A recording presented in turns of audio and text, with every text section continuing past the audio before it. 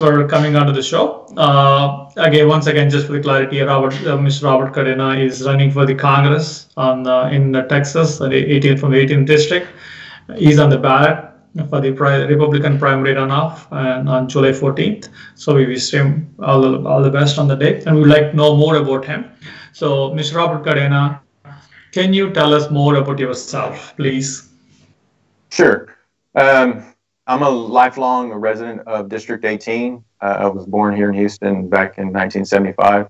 I've lived a majority of all my life in District 18, except for about 2 years, where we briefly moved to Laredo, Texas, for 2 years and when I was in between middle school and elementary. We came back and pretty much been here all my life from that point. And I'm married. I've been married for about 24 years now, and we have 4 boys. They range from 19 years up to 23 years of age. And my wife and I, we are a believer of God. We attended church. We've attended various community volunteer programs in our church, as well as YMCA, and right now I'm currently serving my community on a HOA level as well as a mud district level, and my wife currently works for a nonprofit as well. So we're pretty active in our community, just like many people. We try to be. Earlier in our years, we weren't able to do it. Our kids were young, like most families. Our priorities were with our young kids, getting them raised up and making sure that they're taken care of. And we got to a point where we both were able to do a little bit more in our communities, and that's where I'm at today. We're 2020, so about 2016, 2015, I decided to run and get on my HOA board, and then also my mud district board, because I've seen some issues going on in my community that I felt that if they're going to be addressed, I need to address them. I do believe that if it's to be, then it's up to me, kind of thinking, and I can't wait around expecting somebody else to fix the problems, because I may be the one that needs to fix the problems. I may have the solutions, although there are all types of solutions out there. If you care about something, if you're passionate about something, then I believe that you need to move forward in pursuing to try to find a solution and address those issues, rather if it's an issue that only affects you or an issue that might affect a lot of people in the community, regardless of where you live. It's very nice to know more about yourself. So what made you to run? I mean, you've been serving your community and serving a couple of different boards. So what made you to run for Congress all of a sudden? Well, it wasn't something that was all of a sudden that I decided to do. I have been looking at District 18 for numerous years now. And before I got on my mud board and HOA board, I had ran for Commissioner's Court for Precinct 4 back in 2012.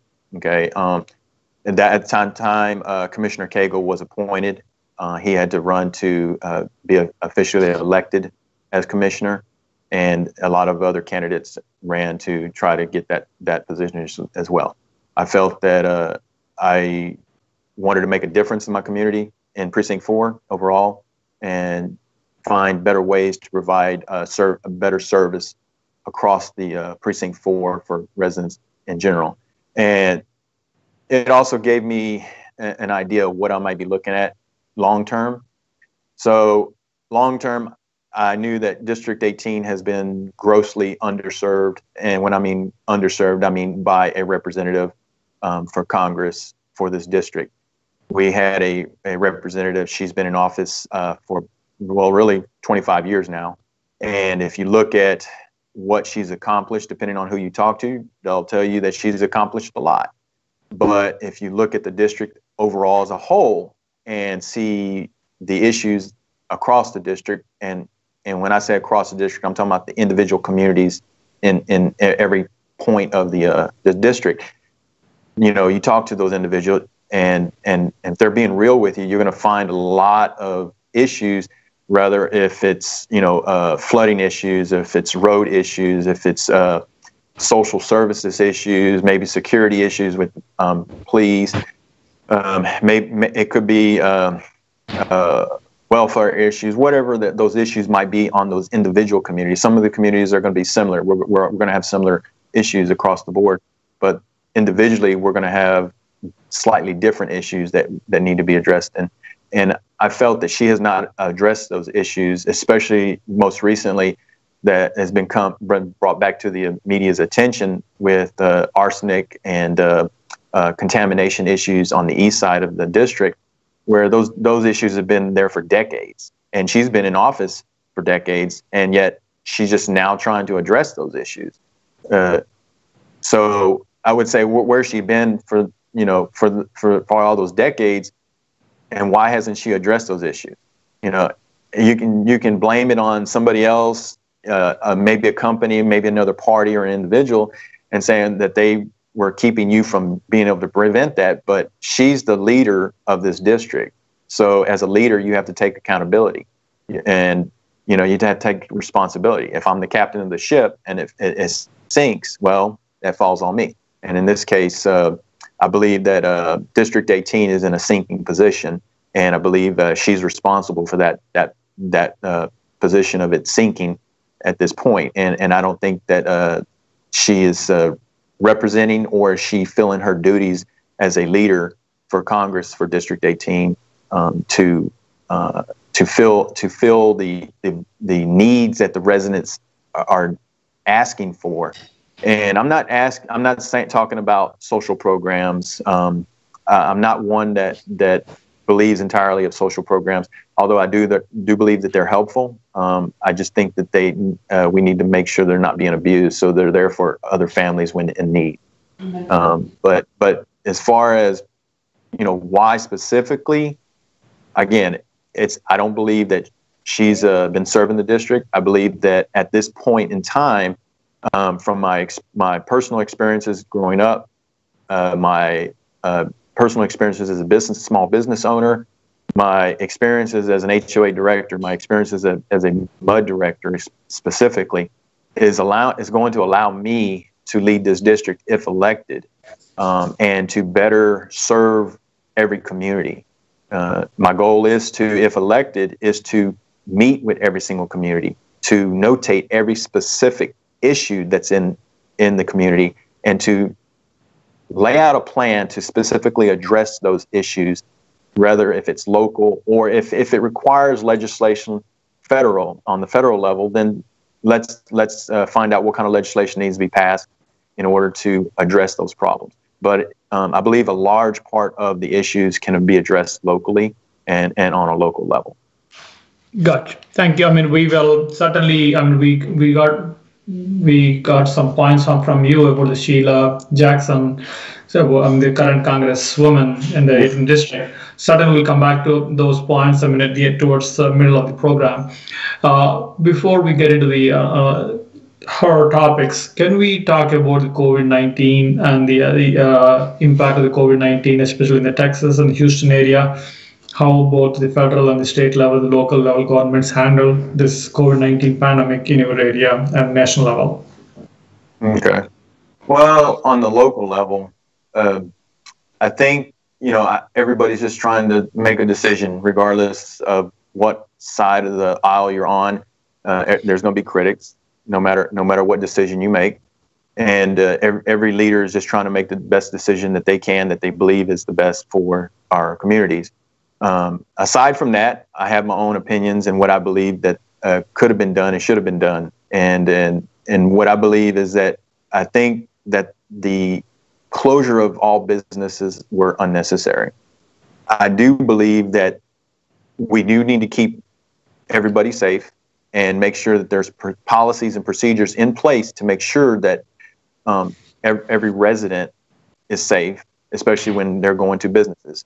And they're just now starting to implement that. And I believe that instead of shutting down the economy, I believe that what they should have done is met with all businesses, establish a policy and protocols and procedures on how to keep the businesses open and allow the economy to stay open and the community to stay safe. And they're just now starting to implement that, which is, the businesses should require to keep their customers as well as their employee staff safe. So if they need to wear masks, then wear masks. They got to keep their environment, their businesses operations clean. And when customers come in, they should wear their masks, protect themselves from other customers, as well as protect the employees and the establishment. The one thing I am against is that a few of the leaders have been telling residents to wear any mask. Well, I get the understanding is that putting something over your face will prevent, if somebody's coughing, prevent those droplets from being spread because they'll go into that mask. I get that. But you can't control the airflow, okay? So if your mask is loose, air can carry that droplet out of that mask, and I know that may be hard to believe, but that does happen. Out of that mask, and it'll still. And I hear the doctor saying, well, you need X amount of droplets to become ill. I don't agree with that. I think that's a risky thing to say, and it's kind of like playing Russian roulette with somebody's life. We don't control the air. We don't control where those molecules spread or how they float through the air. And so, the mask that I would recommend people to do is the ones that they create a seal around and those are usually the N95s. Most of them are familiar with the medical ones, but there's N95 plus, and those are the ones that I wear and use in my business to protect me from mold spores and air particles and things like that. There's also some that have vent valves on them, which I definitely would recommend, because those reduce the buildup of carbon dioxide in the mask, and it also allows them to breathe better, especially because if those masks that don't have those vent valves get wet, it makes it very difficult for you to breathe. And I know that professionally because I have to deal with those kind of masks on a daily basis. But, every family has to make a decision. Okay, you, me, our neighbors, we have to decide what's best for us.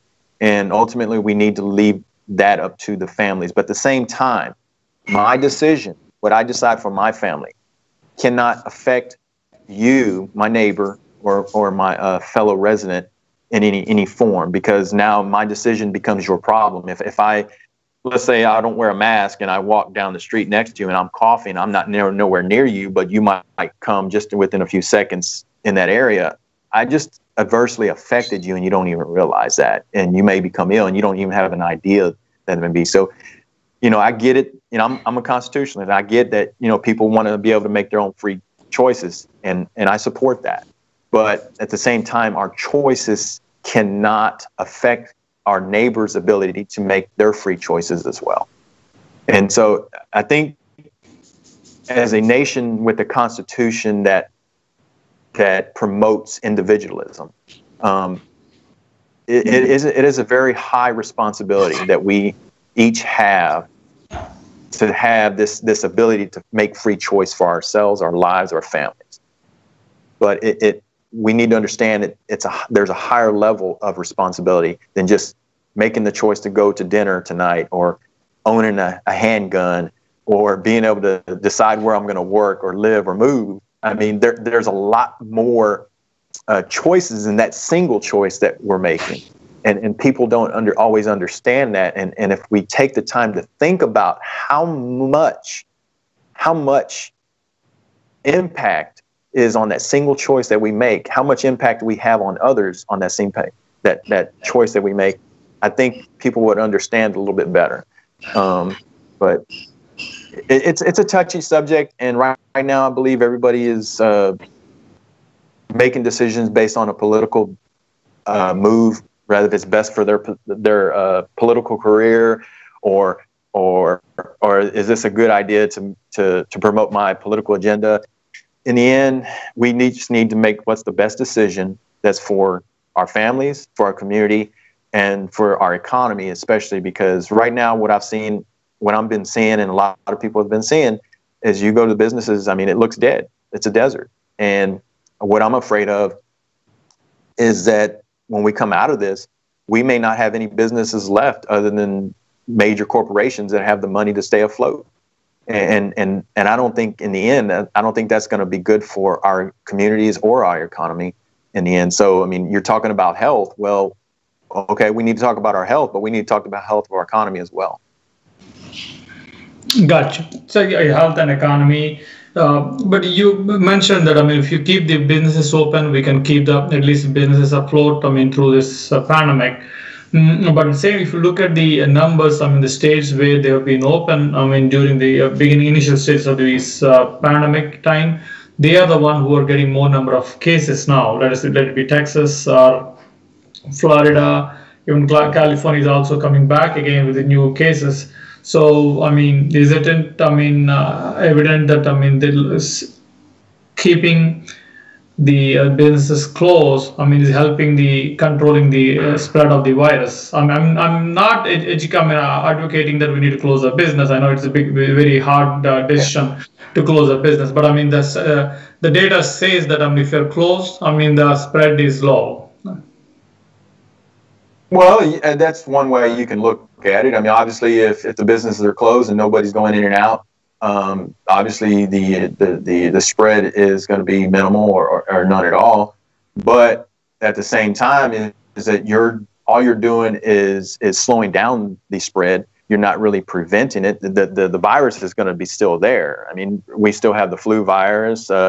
You know, we have the cold that spreads around every year, no matter what. I mean, it really doesn't pick and choose on when it's going to come and go. I mean, there are certain seasons where the spread is less. It's not as dominant. And in this case, so far, everybody thought that the coronavirus, is going to slow down as the temperature warms up, but that has not been proven the case. It seems to be still thriving and still moving as just as strong.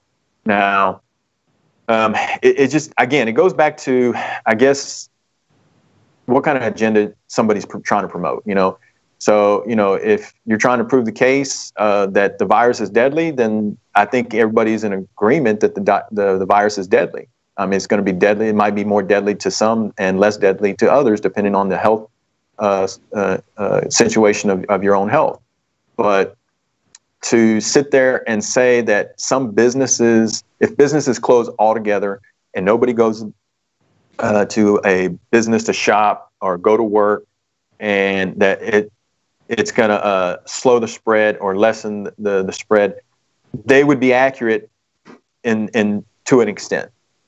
But what if they're staying at home and they got to go to the store, or they got to go to the gas station, they got to go to the doctor, wherever it may be?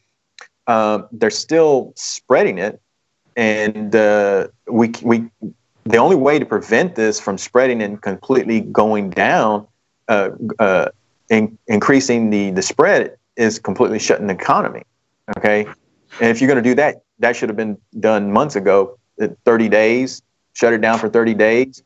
But then you still have people that you don't know who has it, who's coming in contact with it, and who's spreading it. I know they're doing testing. They're trying to identify those individuals, but everybody has the answer. Everybody thinks they have the answers. I'm not going to sit here and pretend I have the answers or the solutions, or say that my ideas are the best way. I'm not going to do that. But what I do is evaluate what's going on, the information, and try to determine for myself what I think we should do versus what we shouldn't do. And I understand, and I hear people saying, well, you know, we shouldn't keep the economy running just for the sake of keeping businesses open.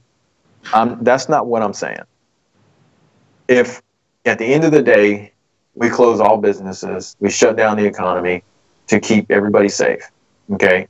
And once we get to a level where everybody agrees that it's safe, the spread is very minimal now, and then we reopen all again, okay? And then all of a sudden, the virus starts spreading again. We haven't really solved anything. All we've done is prevent it from spreading faster. We just slowed it down, but we're not resolving the problem, which is the virus, okay? So the only way to get rid of it or resolve the issue is come up with a vaccine or some type of treatment. Just like when we have a treatment for flu, we use influenza. So for the influenza, we use Tamiflu, right? Or generally when people get sick, they're going to be treated with Tamiflu. So what I think we need to focus on is some type of vaccine similar to Tamiflu for this coronavirus to help control it. And it's just, right now, we're just trying to control it. We're really not preventing it. We're just trying to control the spread. And you know, are we winning? I would say yes, but depending on the numbers you look at, you might say no. So I will tell you this. One of my board directors recently was diagnosed, well, actually tested positive coronavirus. Okay, so he's quarantined. He's been quarantined since last Monday. Mm-hmm. And so, you know, he's in his house and he can't do anything, and he's having symptoms. He's having, you know, runny nose, achy pain, coughing, stuff like that. And at first we thought maybe it was just allergies, because he does have allergies. And but when he finally got tested, he tested positive. We just, you know, as a board, we told him, you know, take care of yourself, stay at home, and just keep us informed what's going on. I mean, I want to keep business. He knows my position. He's a Democrat. You know, he votes Democrat. So, you know, and we get along. We have conversations. You know, even though we're different parties, we vote different parties. We're open-minded. We listen to each other's views and we conversate. And sometimes we agree, sometimes we don't. That's just the way it is. But you know, and he's a small business owner himself as well. So and he felt unfairly targeted when he had to shut his business down, and he couldn't open up until they told him. You know, because he has a livelihood, and so and he felt it injustice. And from a small business owner, you know, I look at this. Yeah, I want to keep my customers safe, and I want to keep residents safe, but at the same time, it hurts me to see that small businesses in business in general are struggling. That they're just trying to stay afloat. That's just paying the bills and keeping them there. But ultimately, is that going to carry them over after all this? Are they going to, after all this is over, are they going to be able to stay in business? Are they going to continue? Or are they going to have to shut down? We just don't know that. And anybody I don't think anybody can answer that right now. But looking at the facts, I want to say is a lot of businesses are going to just end up closing doors and just disappearing. That's just looking at the numbers and looking at the facts, and then the consumers, after all this is over, is going to be wondering what happened to all these businesses. Well, the coronavirus is what happened. I agree. I mean, the small businesses is the one which is going to suffer a lot, and the self-employed and the small business owners, I mean, are going to go through this lot of pain, especially, I mean, running the business and also taking their own family and their own lives. I mean, we have to see how they're going to recover, and probably we may find new ways to revive the economy, revive their businesses. Let's hope for that. And I know the PPP has helped a little bit, but I don't know how long it can take it. So we will, let's hope and pray things will get back to some normalcy in the lives of the small business owners. Coming back, switching the topic from this COVID-19 to the which is related to the COVID-19 and also the regular life healthcare is another issue in our country. It's been there for more than 2 decades, and we'll be talking about high cost of health insurance, and not everybody has access to the health insurance. And another side is the affordable, as we discussed about the affordability is going down. I mean, so not everybody is able to buy the health insurance, or I mean, because cost of living is also very high, let it be housing or anything. Right now, with the affordability is low, many people that's the reason, I mean, the Green Party movement and the Bernie Sanders movement has picked up. I mean, that's where everybody wants something free healthcare. I mean, a slow-paying healthcare system and free college education. So those are the main agendas of those parties. So what do you say? I mean, Republican Party is the stand is a little different on this topic. So what is your view on healthcare and reviving the healthcare? This is the hot topic of the people in the country. Well, I do have a very passionate position on healthcare. That's something that I have been looking at for probably about 10 years now. Well before Obama became president. And I've looked at I've watched different documentaries, looked at the different information of the documentaries, and they were comparing different countries and the different healthcares from those different countries. And the vast majority of them were social program type healthcares, where the government essentially was paying for it. But the one thing that they did point out is all those countries were going into bankruptcy. They were going into severe debt because of the healthcare system and the way it was designed to pretty much pay for the individual in the citizen. The thing is that people didn't realize is that the people were not getting free health care. They were paying for the health care through taxes. Okay. So the higher taxes you have, the better health care you have. In some cases, there was a panel in a few of those countries where a panel would decide on what kind of health care you would get, or if you were going to get that service at all, depending on your age and your health condition. And I think that's a big concern here in this country is if we go to government paid health care, will there be panels determine are you going to get the service or no? It's not worth spending the money on you. We're going to give you what would essentially be called hospice care. So they give you medicine to make you comfortable, and then you just pretty much wait until you die. So a lot of people are concerned with that. What I've been looking at is that I do believe in a free market healthcare, but what I've observed to be the problem is the insurance industry, the pharmaceutical industry, the emergency service industry, the billing and coding industry, the hospital system industry. All those factors are the problem. If you go into any store, even a lawyer's office, mechanic shop, whatever, you can get a price, you can get a cost on what it's going to cost you to get a specific type of service. There's no reason why you, me, or anybody shouldn't be able to go to a doctor's or a hospital, pharmacy, whatever.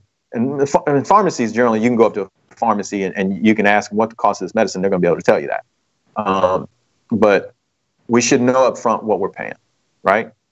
That's first and foremost. Second is why is it costing so much for let's say a hernia surgery, okay? And you can go to a different state or a different city for that matter, and the price will vary. The price will vary. And a lot of that has to do with economics. I understand that. And I've had family members that have gone to different countries to get that same kind of surgery, cost about $5,000. And here in the States, it ranged anywhere from $15,000 to up to, and I've heard as up as $30,000. I believe it in some cases, in some states, it might be higher than that for a hernia surgery, a simple hernia surgery. And we're not talking about heart surgery or brain surgery. Of course, that's hundreds of thousands of dollars. So what I'm promoting on my platform, the idea of a free market medical industry where it forces the industry as a whole to compete for our service or our dollars as a customer. Sorry. So if you and I, if you go to Walmart or Kroger's or Best Buy or wherever you shop, okay, and you don't like the price there, well, you're going to go online or you're going to go to another store and compare, right? And I think that we need to develop a healthcare system that does this exact same thing, that it forces the insurance companies, it forces the doctors, it forces the hospitals, it forces pharmaceutical to compete for our dollars.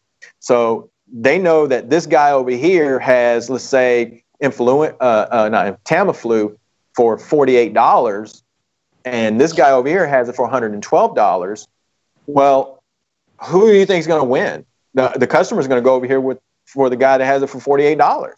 Okay, and so we need to take that concept and implement it into the healthcare system instead of putting it, say, let's give free medicine, free healthcare to everybody, because the idea sounds great. Everybody wants free stuff, but how long will that last? Realistically, somebody's got to pay for it, and let's be real, we're not getting it free. We're actually paying taxes to pay for it. So that's the illusion that people have. We're being fooled to the idea that we're actually getting something for free when we're really not. We're paying for it in tax dollars, because unless another country on earth is going to pay for our health care, we as Americans have to pay for it. So the idea of free, and it goes the same as tuition. Yep. If I go and borrow money. Yeah, stop you. One question I'm here. When you talk about the taxes, I agree with you. Nothing is free in this world. I mean, somebody has to pay the bill. So the taxes are the one which are coming up. But when you come to the social safety net point of view, see, somebody may be disabled for some time, and somebody may lose their job for some time. They don't have revenue. For those kind of people, for those kind of people, they may be looking for some safety nets. But at the same time, when you create a safety net, the other challenge is, some people will abuse it. They would like to stay on the safety net for a long time and be lazy, and they don't work and don't pay the taxes. So we have both the things. It's a catch-20 situation, I know. But what is the solution for the people genuinely who are out of job and who are disabled or who are not able to, in the free market, still they have to buy their own insurance, and they will not, if they don't have a job, they don't have money, they will not have insurance. Is that right? Yeah, that's accurate. And like I said, I'm not going to sit here and pretend that I have all the solutions. But let me start with, as growing up, I grew up on welfare. Okay, my dad at one point in his life he made good money. In the 80s, the bottom fell out. Everybody suffered. He lost his job. We were on welfare for a period of time. But one thing my dad always said is that this is just temporary. We're not to live on it permanently for the rest of our lives. Once we get back on our feet, it needs to be there for the next family that needs it. And I do believe I'm not supporting the idea of eliminating welfare or social programs altogether. What I am supporting is the idea of making sure we have a system in place that allows families to pay for their health care at a reasonable price, affordable price. But for those that are out of work, have health conditions that don't allow them to work, whatever those reasons may be, and they're legitimate, they've been vetted, they've been verified, that we have a social program in place like we do, but it's not being abused, and it gives them an avenue to get health care that they can no longer afford or otherwise would not be able to afford. And we're a nation that loves to give, to give charity. And I'm not telling my neighbors that you have to do it. I want you to come to your own conclusion that you're willing to help your fellow neighbor, especially those that believe, rather if whatever faith you believe in, if they believe in charity and they believe in helping their fellow individual, then I know those individuals will be more willing to give than ever if they're not forced and told that they have to. Everybody loves to give. Everybody loves to help their neighbor. But what they don't like is being forced to, being told they have to. You're taking their choice from them, saying you don't have a choice. You don't have a right to make that decision, when that is completely wrong. So when you give them and allow them to make that choice for themselves, they're more willing and more freely going to give and going to help and don't have a problem with that. I don't think that's ever been the issue, is helping families and individuals that need the help. The fact is that government, and you have leaders telling people that we're going to take your ability, your right away from you to make what you think is best for yourself. And we're going to make that decision for you for your health care. And we're going to give all these other people free health care, and we're not asking your permission. Okay, that's essentially what they're telling you. They may not say it directly in those words, but that's essentially what they're saying. And I don't think that's right. But again, I'm not supporting the idea of saying, oh, well, these people here can't afford it. They got to deal without it. No, I think that from a Christian perspective, I think that's completely wrong. But from an individual perspective, even if I wasn't Christian, just my values alone would not allow me to support that kind of thinking. And I do know that there's individuals out there that believe that way. I don't support those individuals, nor would I agree with them. But that's where my position is. I'm more looking for solutions that are going to resolve the problems, but at the same time support the idea of what the Constitution stands for. Gotcha. Thank you very much for your views on this particular topic. Sorry, I interrupted you on the education. I mean, do you want to go to tuition? Yeah, if you want to say talk about education, please go ahead and say your views on the education and sure. The tuition fees. I mean, we were talking about the college tuition fees, or please go ahead. Okay, that's where the Green Party and the Bernie Sanders party, free tuition for the college and all those things, because the affordability, because it's becoming a big toll on the students once they come out of the college. I mean, they have a huge debt on their head, and they have to work hard to pay them back, and then have to lead the general life. So it's becoming a little harder and harder for the younger generation to cope up in the life. So please share your views on that one. Okay. So with the college, I have student debt myself. I'm still paying that off.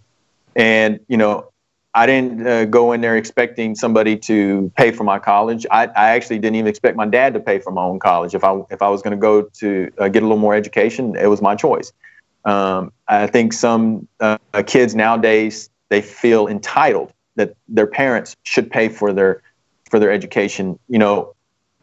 Again, that goes back to the individual family. They've got to make their own choices. Parents want to pay for their kids' college. That's their choice. None of my business. That's their choice. But as a student, if I'm going to get a loan from the federal government and decide to go, rather if it's get a law degree or get a doctor's degree, whatever that degree may be, in arts, whatever it may be, that's my decision. Okay. So now I got to look at what the cost of that degree is going to cost.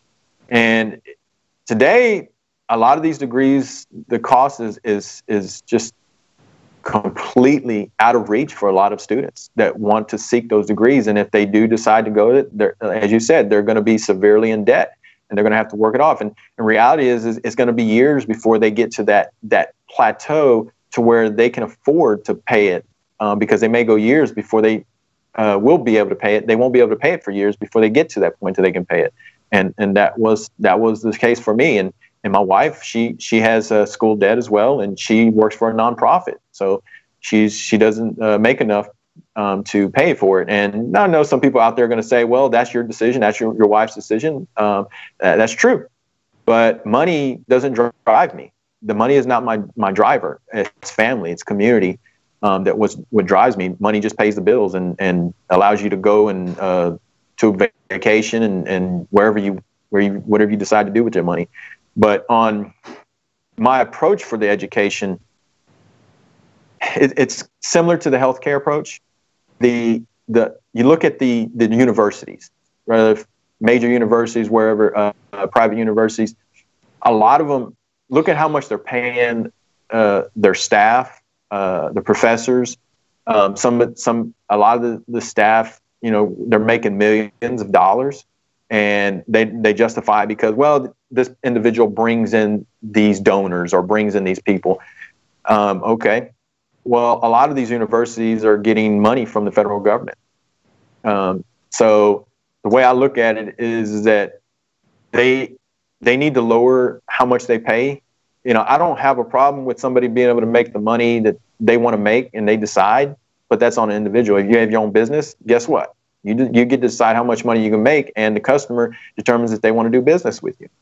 And in this case, the board in some universities are deciding, well, this is how much we're going to pay, and we'll recover this from our donors or by charging higher tuition from students that come, especially for those that come from out of state that are not local. So they get to charge that. I don't think offering free tuition is the solution, because you may have a student that is driven, that will complete the degree program and graduate. But then you may have a student that may not be driven, that struggles, and they're going to look at this. Well, you know what? I'm going to quit. It's not my money. So they're not going to appreciate the fact that the money was given to them to complete an education to help themselves, versus somebody. If I pay out of pocket for myself, well, I'm going to work harder to make sure I pass and graduate, because I'm spending my own money. I don't want to waste my money. And it's the same thing. My son, my oldest son, he attended 1 year of college because he wanted to become a law enforcement officer, but he was struggling, right? He was struggling. And I told him, look, if you're not making the grades, you need to make a decision. Either you're gonna take more time to study, to spend more time in studying and learning, and if you have to get more tutoring or whatever, then you need to take more time and do that. But if you can't, then you need to decide if you're going to continue in college, because you're really just wasting money. And it's not your money you're wasting, because you're not paying for it. You're either getting a grant or you're getting a loan, and that's not right, because other students could use that grant money, right? And I think as parents, as students, we need to be honest with ourselves. We need to, sometimes being a year before you go directly into college, unless you know for sure that you're going to get a specific degree and this is what you want, then I'd say, yeah, go to college, get it done. But if you're not sure, I think people need to take time, a year off, really think about what they want, maybe go and serve, maybe work, and think a little to figure out what they really want to pursue, and before they go and seek that education. And I think the problem is with our society is that we pushed for decades that you need to go to college. You need to go to college. And college is not for everybody. It's really not.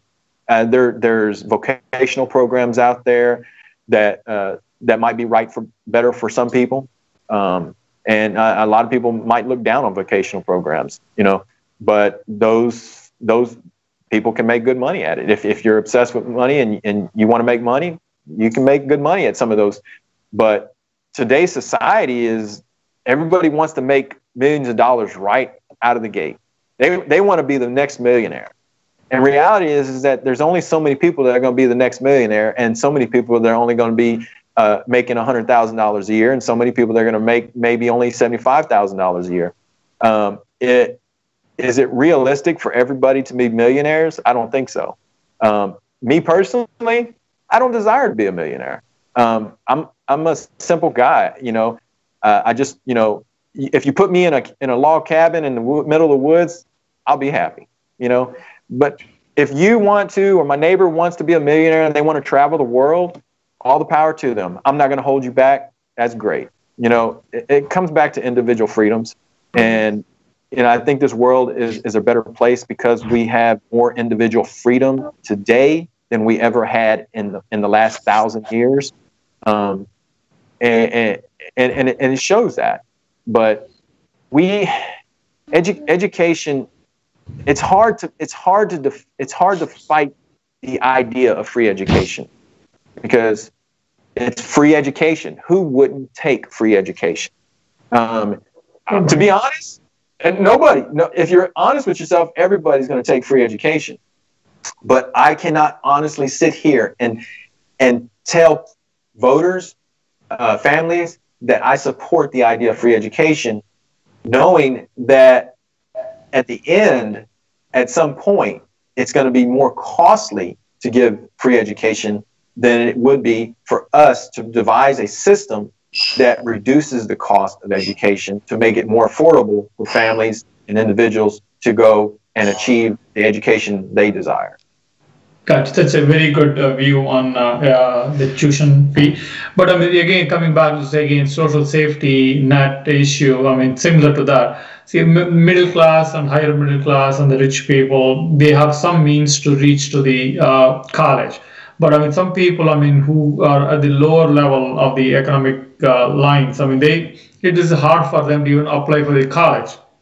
Mm-hmm. So for those kind of people who do, what kind of solutions do you see? Unfortunately, the system, these things will come. I mean, pop up. I mean, because of to help the some people in the community. So I mean, so what kind of solutions do you suggest for those people? I mean, I know it's not your responsibility, but as we talked about it, I mean, I'm just bringing it. I mean, if you want to skip it to something else, we can go back to another topic. As we discussed about it, I mean, just brought it up. That's it.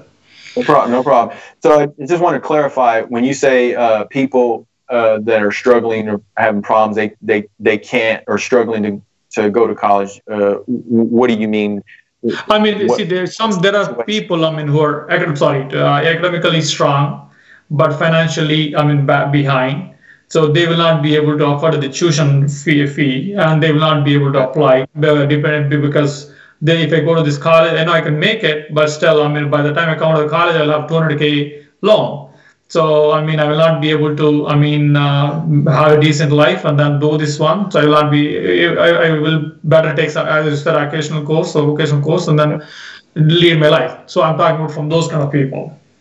Yeah. So, I mean, it's gonna take some time to develop a real solution for everybody. But some of the ideas that I was looking at, and we already have some businesses that already do these things. And Chick-fil-A is one of them. Compact, I worked at Compact for 6 years after graduating from high school. And they also had the similar type of program in place. And there's other companies that have similar programs in place. And, you know, you don't have to be a corporate level employee, but you can be just a bottom level employee. And they offered the ability for you to go to school, and they would pay, depending on what it was that you were pursuing, they would either pay a percentage of that tuition, or they would give you a full ride, right? And then in exchange, you would just work for them for X amount of years, whatever that agreement would be, right? And this was one of the ideas that I was pursuing as far as for education, along with vocational training, or companies providing the vocational training for their employees that want to further their career, either with them for a short period of time and then move on, whatever it may be. And in this case, I think that companies in general can invest in their employees, their future, their education. This will help a lot of individuals that can't afford to go and further their education. And in exchange, that they would devote themselves to that business or that company for an agreed upon time period, whether if it's, a year, 2 years, 4 years, whatever that, depending on the education and what it cost, what it would agree to.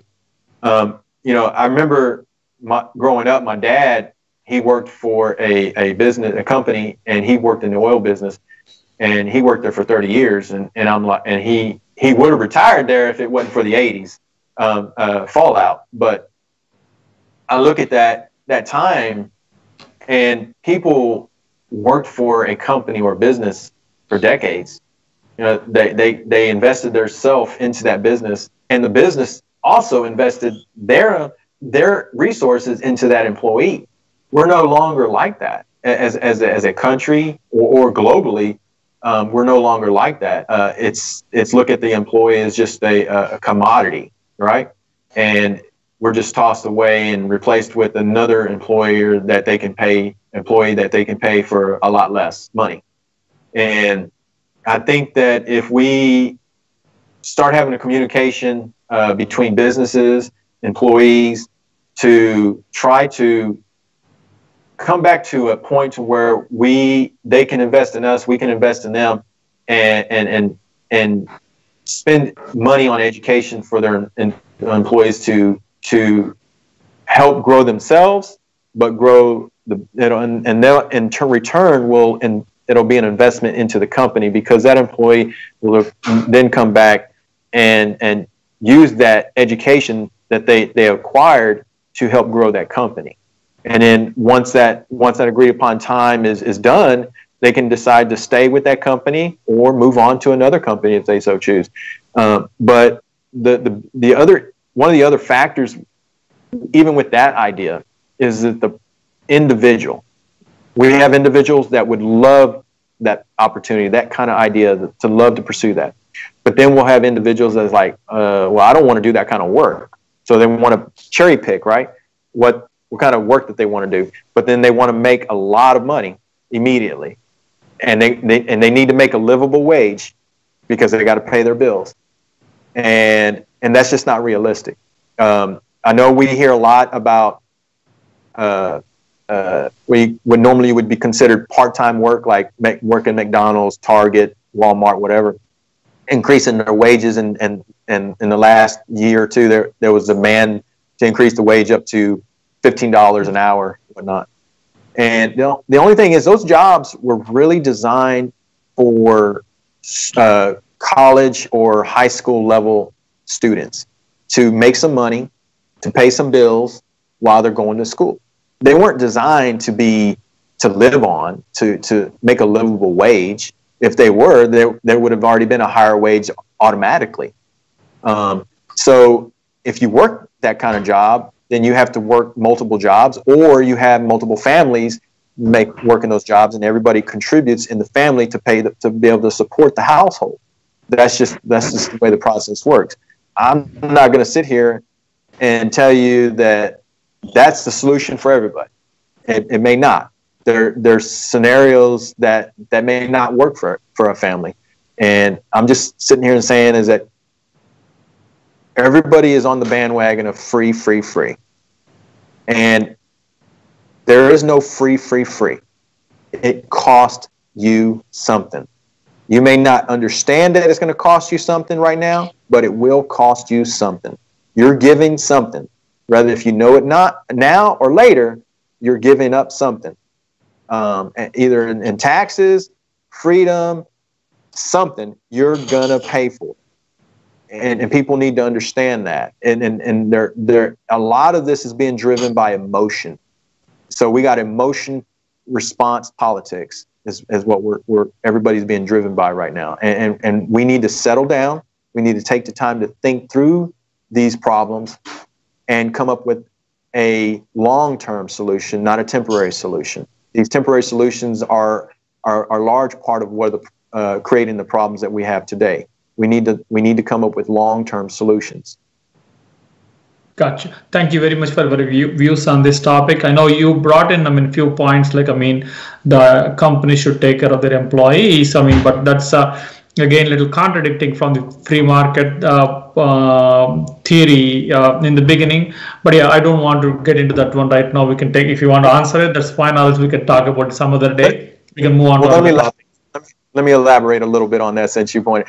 It's because I don't want to leave you thinking that I'm suggesting one thing when I'm saying another. Please go ahead, yes. What I'm not saying is that we need to require businesses to do that. What I would do if elected, I would have that conversation with companies, with businesses. I want to encourage them and explain to them and show them why this is beneficial for them as a business. As a whole, it helps the community, it helps the individual, it helps the economy, and it helps their business as a whole. And go in, have that conversation, and explain why it's beneficial for them. Sometimes we're only looking in a tunnel, and this is all we see, right? Instead of opening our eyes and we see this whole spectrum of possibilities. And I think we need to take those glasses off and look at the whole spectrum as a whole and see how what I do for this one little act will make a huge impact globally or economically or just in my economy, in my local community's economy, and how it has an impact on my business, how it benefits me. And ultimately, all businesses always look at how does this decision impact my business? How does it impact my bottom line, right?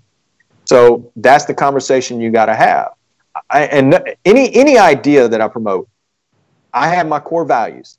Any idea, it may sound like that, oh, well, wait a minute, you say you believe this, but yet you're doing this. I am never going to skew from my core values and what I stand for. I stand firmly on the Constitution, okay?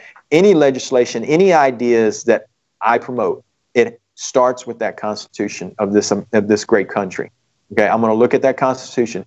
If it's a piece of legislation or if it's an idea, and if it does not promote any amendment, any piece of that Constitution, then I will not support that idea. Now, if I can come up, maybe change it to where it does, and it doesn't violate the Constitution, the rights of the individual, then I will support that idea. But other than that, no. But I'm not suggesting that businesses be required in no form at all. I'm not suggesting that at all. Gotcha. Thank you very much for clarifying that. And another topic is hot topic today in the market is like in the Black Lives Matter movement. So what's your view and take on the Black Lives Matter movement in the US right now? Well, right now, I support anybody's ability to protest, but I don't support people that want to riot, vandalize, kill, and hurt people. That's not protesting. That is not protesting at all. If I'm going to use a measuring stick or a gauge to know what is right and what is wrong, I use Martin Luther King. Martin Luther King is one of the individuals that I admire since I was in elementary, and he was able to accomplish a lot without violence. He was a man of faith, and he promoted that. It was well known. And if you're protesting in the way of Martin Luther King, I have no problem with that. I believe he accomplished a lot in his lifetime. But what the current protesters are doing, or in some cases they're rioters and they're vandals and looters, is destroying property, hurting and killing people in some cases. It's not protesting. That's just an act of violence. And what happened to George Floyd shouldn't have happened. Okay, let's start there. It shouldn't have happened. What the problem is not, and I know they're claiming racism. The problem is not racism. That incident had nothing to do with racism. Okay, that had to do with a policy issue within the police department. Rather, if the police department wanted to admit it or not, I've seen that position that used on other individuals, even in Houston, and it shouldn't be allowed. Now, if that knee was on his back, I don't think that would have been a problem. But to be on the neck or head of somebody, that's an issue. And if somebody's crying out they can't breathe, then they should have simply just moved the knee to his back to keep him pinned down. I understand they have to make sure that the suspect is kept pinned down until they can properly secure him or her. Okay, but to have him pinned down by the throat, closing off his airway, that is something that shouldn't have happened, and that's a poor policy, poor procedure, poor training, and that shouldn't have never happened. I don't believe that to be a racist issue. It's on a policy issue, and I think that we have agitators, we have leaders that are using this situation to take advantage of it to promote their own propaganda and to promote the idea that racism is rampant. Is there racism still exists? Yes, there is. It's all across this world, and in some forms that people don't even realize. But to sit here and say that we are still living in a world 50 years ago is grossly misstated. And anybody saying that we live in a world such as that today is completely wrong. It's completely wrong. I've seen people that are especially these Black Lives Matter and these Antifa, and there's another individual, Sean King, and then there's the individual name, his stage name's Killer Mike.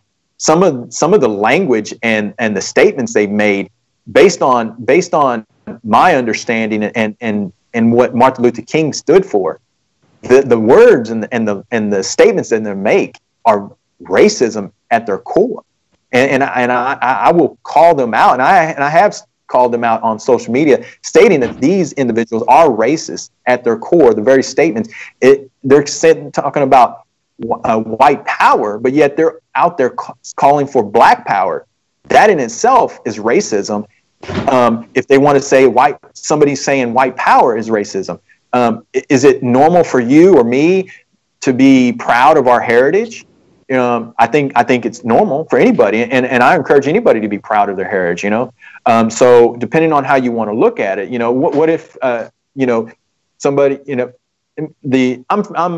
me go back and say, my dad is from Mexico. My mom is an American, so I'm half white. I'm half Mexican, but I wasn't raised up in an environment where we say,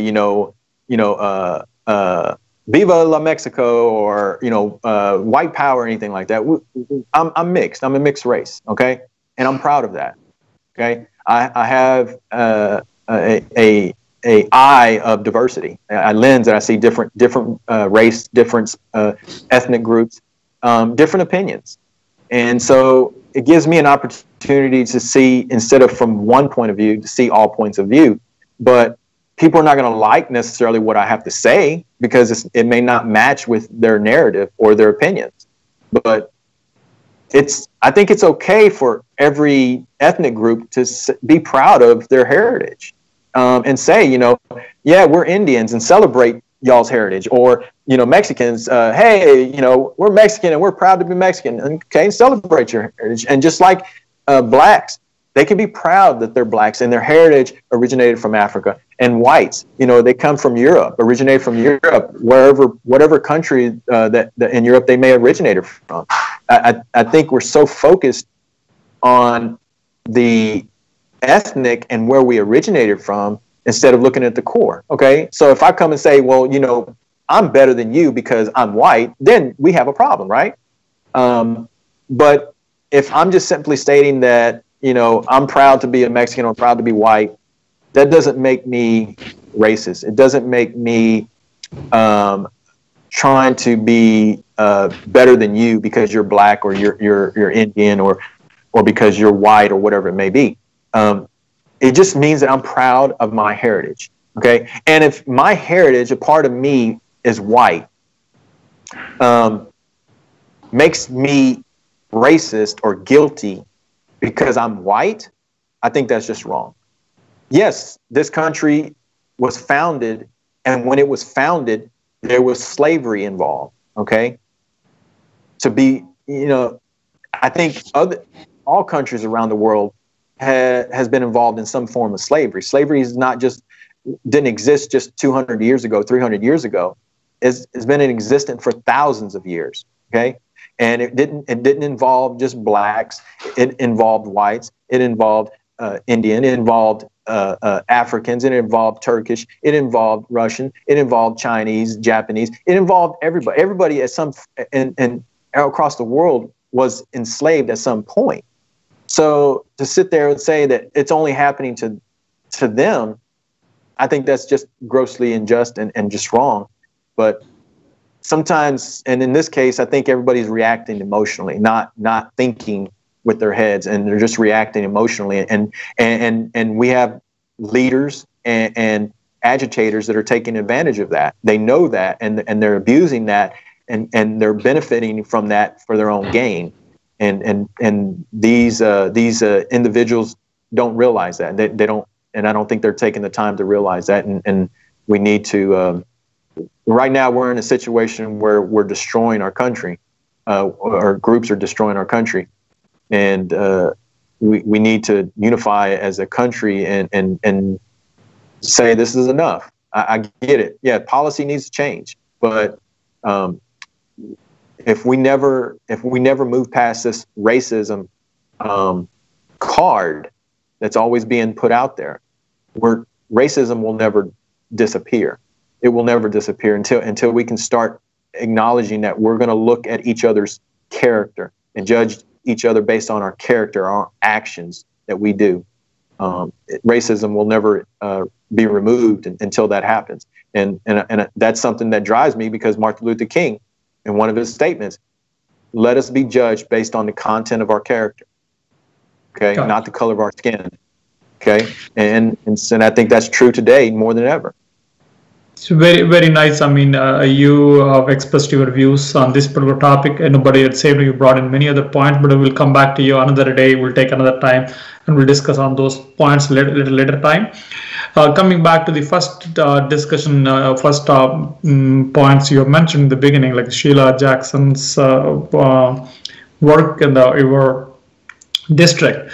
Some people have been talking about the term limits and all those things, but at the same time, we have election system in the country. Usually, that is supposed to check the performance of the elected officer. So, in this case, I mean, Sheila Jackson has been the congresswoman for almost 25 years now.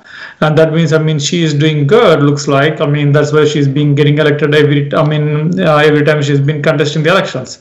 And at the same time, if you look at the polls and all those things, you're on the within the Republican Party, you're at the second place right now, and you're running for the Republican nomination.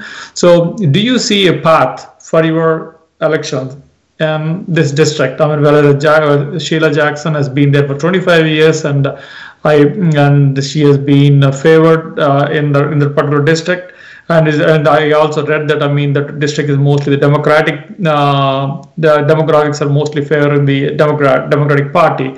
With all these things, do you see a path to winning these elections? Yes, I do. And if I didn't, I wouldn't have joined in. Now, I didn't expect so many candidates in the primary. I knew there might be at least one or maybe two. Didn't expect to be six, but I believe I was the last one to sign and submit my application to be on the ballot. But some people might see that as I joined in at the last minute, but I really didn't. I took my time to think and make sure that, is this the right time for me to run for this seat? And like I said, this is something I've been looking at for the last 7 years, just observing, determining, should I run? Is it possible? And when would be the right time? And ultimately I did decide, yes, I'm going to run, despite that there was a X amount of people on the ballot for this position, and that there was numerous events happening. I wasn't running because it was going to be easy. I was not going to run because, I thought, it was going to be a shoo-in. I expect nothing less but a challenge. I think that's good for character. It builds your character. And if you don't have a challenge, I don't think that's good for the individual. Challenges force you to be better, become better. Now, am I, the perfect candidate? No, I'm probably not an ideal candidate for some individuals, and I may be for others. I think everybody is looking for their perfect candidate. Reality is there's no perfect candidate. So you need to look at what that candidate is bringing to the table. What can they do? Are they going to be able to hopefully resolve some issues? And the worst case is that, if the candidate doesn't, well, you can vote them out in 2 years, But, and I'm not one that wants to sit in office forever. If I was to be elected, I want to be there, do my job, and make sure the constituents are served much better than what they're being served now. And I want to make sure that there is another candidate that is being raised up to replace me if I was to be in office for X amount of time, because I want to make sure that there's somebody there that's going to serve the district and the residents that deserve to be served properly. And right now, Sheila Jackson Lee says every time she's in front of camera that she represents all the district equally and that she cares about everybody. But if you look at her actions, and this is all I look at, I don't care about anything else. I'm looking at her actions. Her actions, her statements say otherwise. She doesn't represent the district equally balanced. She only focuses on certain groups in the district. And that is true and it's accurate. Just if everybody goes look at that. Now, if you want to look at it as far as, yeah, she's been in office for 25 years or approaching 25 years. And everybody seems to think, well, she's been in office for 25 years. She must have been doing something right. And we have these checks and balances, as you point out. And as I pointed out early on, yes, that's true. But all you need is a percentage of the vote to get elected. So in District 18, depending on the numbers you look up from the census, I found two different numbers. Someone ranging a little over 700,000 and another number a little over 800,000 residents. We're just talking about residents in the district. Now, if you take that number and look at the eligible voters, you have somewhere between a little over 5 to almost 700,000, a little over 600,000 eligible voters, right? And of that number, you have about a little over 300,000 registered voters, and we're not talking about one party or the other, just total registered voters. Okay, and of that, in the time that Sheila Jackson Lee has been in office, she has never crossed the threshold of receiving 300,000 votes every election cycle. She's never approached that threshold. Depending on the election cycle, she might get maybe I believe there, and I could be wrong, but I'm trying to remember. But I believe it was like 286,000 voters in one particular election cycle, and I believe that was during the election with Barack Obama during presidency. But she's never crossed that threshold. So depending on the numbers and the way you look at it, you might say, well, she's popular. She's obviously winning the vote. Okay. So what you need to do is look at what vote is she winning? What percentage of that voting population is she winning? And yeah, it always says she's getting 75% or she's getting 80%. Yeah, but that's a percentage of only a small group of voters. Okay. So you got to look at it like that. So that means that she has, let's just say for the argument, she got 298,000 votes every single time. And if we have 500 or we have 600,000 votes, let's say 600,000 votes for the sake of argument, so she gets 298. So that means I have two voters that I have to win in order to beat her. That means that she has the other half that she's not attracting or she's not getting. That means I have to attract or win. And from my observation before I got into this, I looked at that. Okay, so she's getting a group of core voters, and it's only a small number of those core voters that she keeps every single time, depending on the election cycle and what's going on in the election cycle. Then there's voters that are just not going to vote for her, even if they're Democrat. They just don't like her because of the way her character is, or her behavior, or her politics. They just don't like her, even though she's Democrat. Okay, and then you have independent voters, you have libertarian voters, and then, of course, you have your Republican voters. Okay, so but you also have swing vote Democrats. Okay, those are Democrats that will decide to vote one way or the other depending on what's happening. So those are the voters that a candidate has to go after and has to be able to acquire those votes. And then the other factor is that, like I said, is that if you're not the right candidate, if a voter feels that you're just not the right candidate, they're not going to show up and vote for you. They're not. So it's that simple. Just because you have an R next to your name, or you have a D next to your name, or an I or whatever, they're not going to vote for you just because you're on the ballot. You have to be able to get them to come out. And sometimes it may be what you say. It may be a platform that you're pushing on your campaign.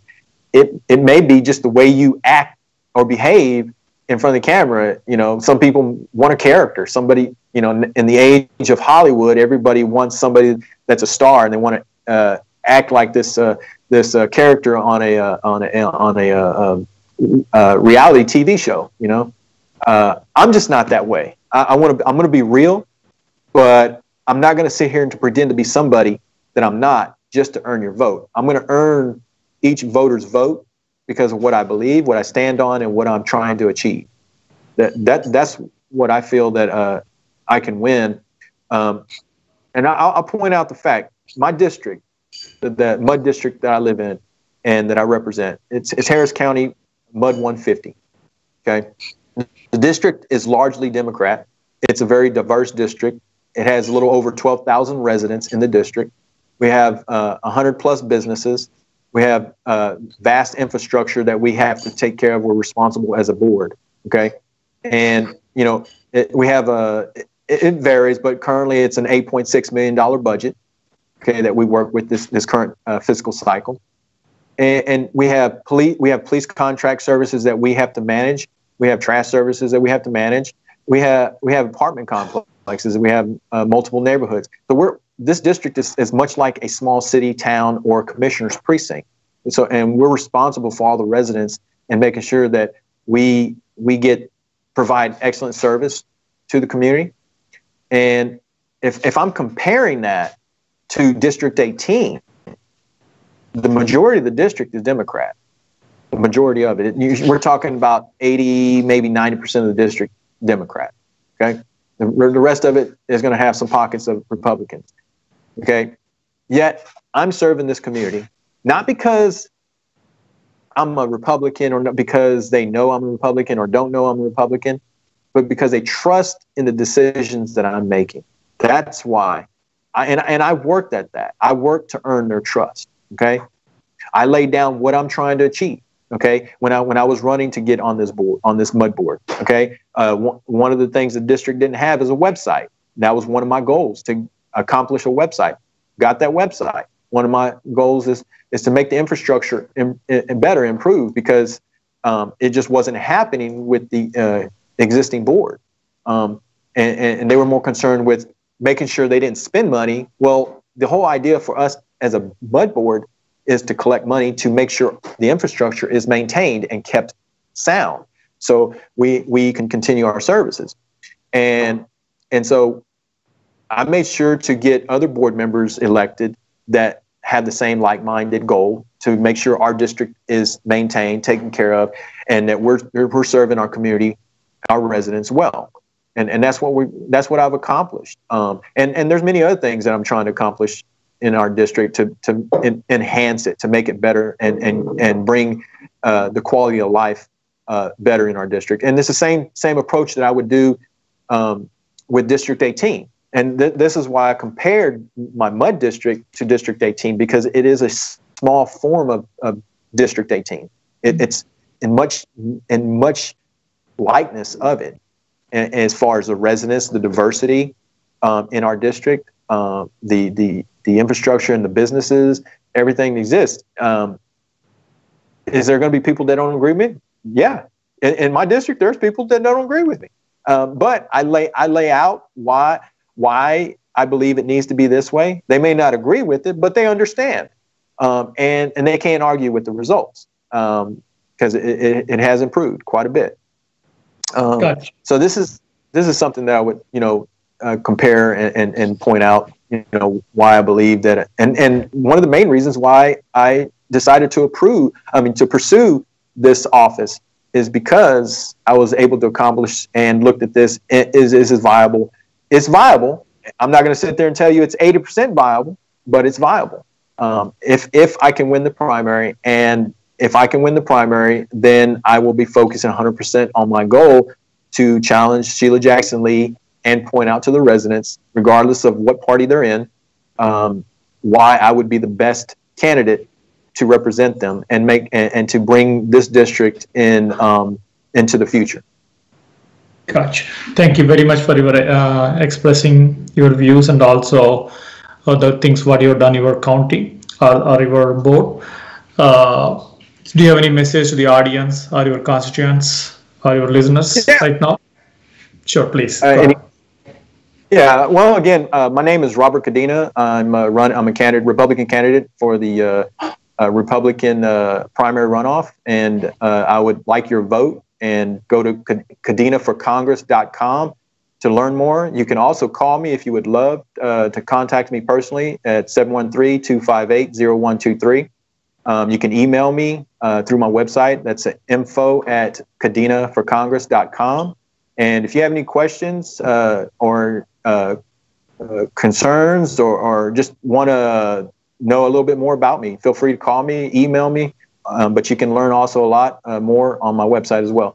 And I would appreciate and consider your vote if you vote for me for this election. Thank you. Thank you very much, Mr. Robert Cadena, for coming onto the show and expressing your views and the thoughts very honestly and openly. And we wish you all the best in your elections. Thank you. All right. Thank you. Thank you for having me. Have a nice rest of the day. Thank you. Y'all too. Thank you. Bye. Bye.